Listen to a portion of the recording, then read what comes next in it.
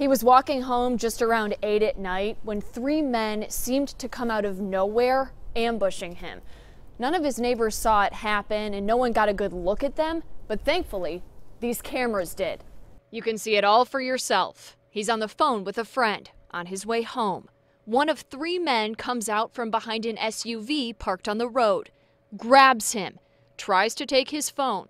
Another throws him down, pushes him against a trash can, and punches him. He kicks, yells. They were trying to get my phone. I was on my phone. And all 3 take off, empty-handed. Try to protect your life is all you do, basically. Too shaken to show his face on our camera. The 67-year-old man you saw on this one let our silhouettes do the talking. I'm glad they didn't have a weapon.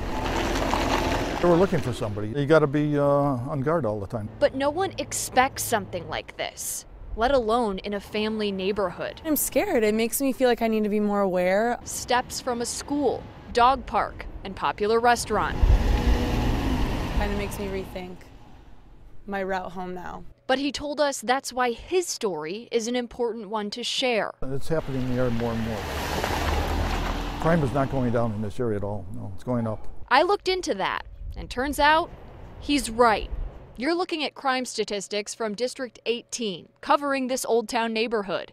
Aggravated battery and burglary numbers are up this week. Robbery and aggravated battery up this month. And all 3 are up this year. Now, I reached out to 43rd Ward Alderman Michelle Smith's office to see how they're responding to residents' concerns about crimes like this. They don't comment on open investigations.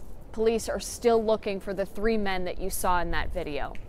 Reporting in Old Town tonight, Tara Molina, CBS 2 News.